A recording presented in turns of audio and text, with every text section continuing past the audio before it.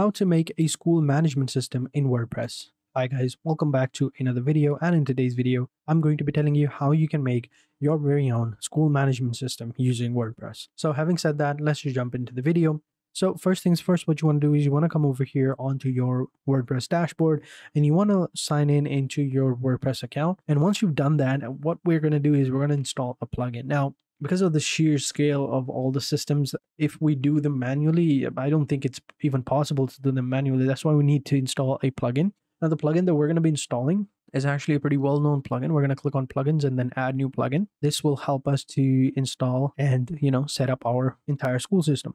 So the plugin that we're going to be using is called WP School Press or WordPress School Press. I don't know, WP School. So this is the plugin right here, and it is by WordPress team. So which I think is pretty self-explanatory. This means that is a pretty good function. So it gives us class management, timetable, exam, grades, teachers, and many, many more. If I open it up in another tab to see more of it, we can see some of the description right here. We can, of course, have student attendance management over here, classroom and subjects, student grade management, school schedule management, transportation management, and constant feature updates. It keeps getting updated.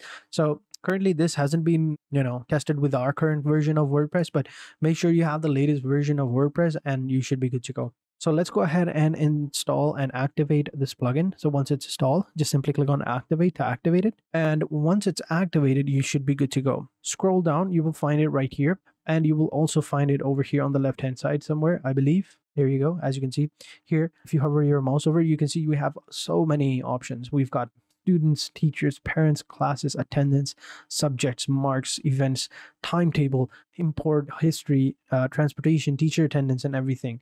So if you have all of these information, you can go ahead and import them by just simply clicking on the import history, and it will transfer everything from your previous system into this system. But if not, you have to enter in all these details manually. So all the students, you have to input them manually, all the teachers. I think there should be an easier way. Maybe we can import like a Google spreadsheet type of option. I believe there should be something like that over here. But if not, we can just simply go ahead and import them manually. So here we have the dashboard, and here we have the students right here. Currently, let's go ahead and take a look at the dashboard first and see how it looks like, and then we'll move on to the other settings. So this is the dashboard. Here you will see the number of students that you have. Here you will find the number of teachers that you have, and here you will find the parents and classes. Here you have the active calendar, and over here is going to be the exam center over here, the exam section. So it's a pretty simple dashboard, nothing too crazy, just gives us the basic information of overall school system, number of students, teachers, and parents. Let's go ahead and add some. So over here we have teachers, right? If we want to add teachers, click on the teacher section and we'll add some teachers. So here we have the teacher section.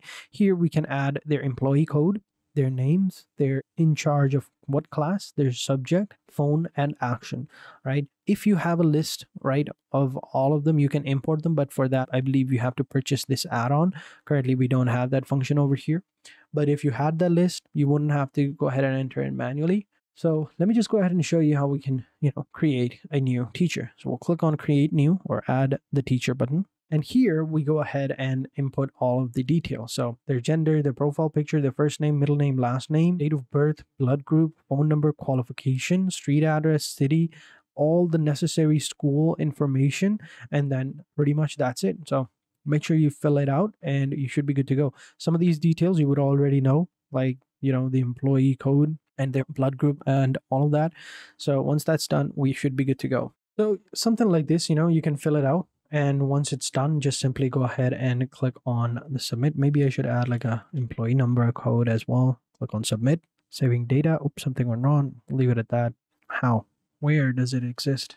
And there we go. So it's now saved. Data is now perfectly saved. Now we can go ahead and add students, and that is how you can add teachers. And now we can go ahead and add students and click on the student section over here.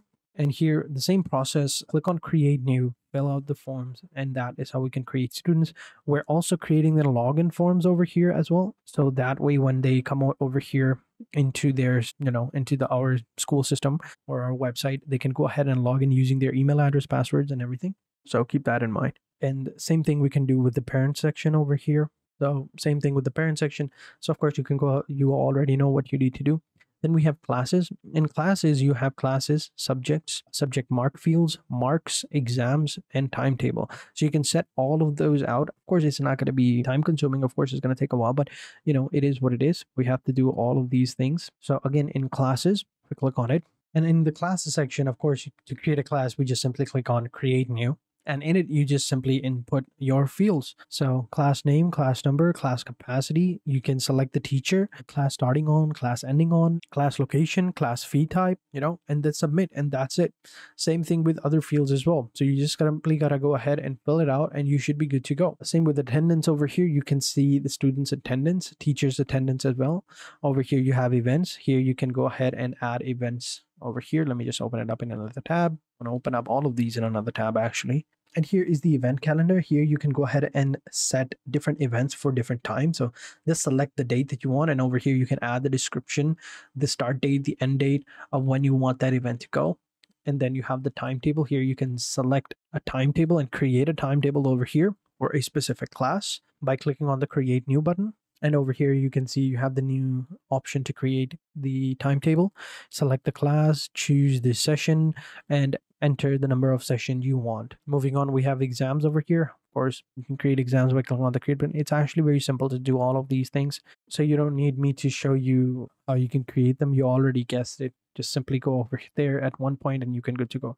So to add the marks, you have to add classes before adding the marks. And then within classes, you have subjects and all of that. So keep that in mind. And over here is going to be your subject fields. You can create that over there. So now that you know how to do this, let's go back to our dashboard. And over here, you can see underneath the WordPress option, you have all these things. We already saw most of them. Then we have the transport and we have teachers and attendance. We have working hours. We can change the password.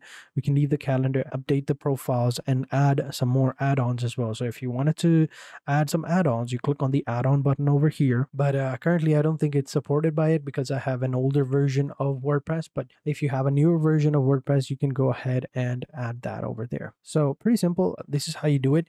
After that, of course, all that's left for you to do is just set up your school name. And then you can do that by clicking on the general settings and, making it go live. So I've already opened it up over here. Here you can see we have the info, the school logo, the school name, phone number, all of the cool things. And here you can add the website itself. And then you have the SMS option over here, which you can purchase it with this add-on over here. Then you have the licensing, and over here you can fill it out. And once that's done, you should be good to go. You can even fill out a transport form over here as well. So basically you get everything. So that is how you do it. If you're still confused a little bit, over here in general settings, right, you click on the settings button to add it to your website, or to set up your website. You have to first go ahead and create a website like on the WordPress, and then over here, add it over here within the info over here where we can see the website option right here. And there you go. It's that simple. Then people can come over here onto this website, use the login forms that you have created within for teachers, for students, for parents, and they can go ahead and attend classes, view their marks, view their subjects, and view lectures as well. So there you go. This is how you do it. This is how you create a school system using WordPress. So thank you guys for watching. Hope you guys enjoyed this video. If you did, be sure to hit the like button, subscribe to the channel, and turn on post notifications. And I will catch you guys in the next video. And until then, take care and goodbye.